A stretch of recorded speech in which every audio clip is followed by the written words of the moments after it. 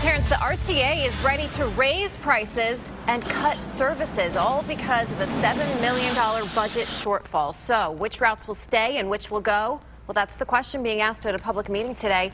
Our Meg Shaw live for us downtown. And Meg, a lot of riders really not happy about what's going on here.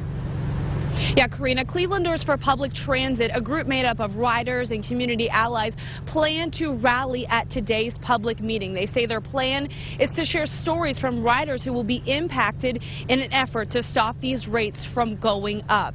So the main concern everybody has here is, how will this affect me? Well, taking a look at the proposed numbers, everyday cash fares could range from $2.50 to $5. That's excluding senior rates.